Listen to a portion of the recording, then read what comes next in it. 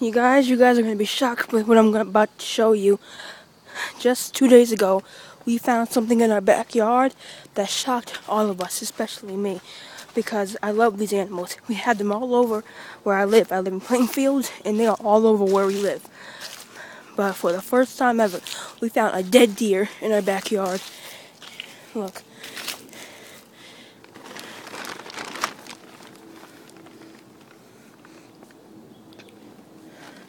It's a female. Wow.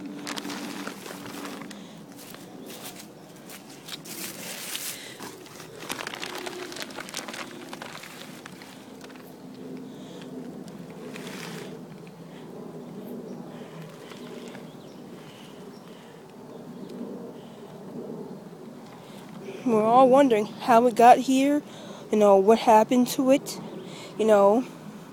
how did it die? There are lots of wonderings how. We called the police and they said they're going to come and get it soon, but we're just wondering how it got here and what happened to it. How did it die? This is the first time I'm wondering why in the world is in our backyard? Why is it in our backyard? So very shocking. See you later, you guys.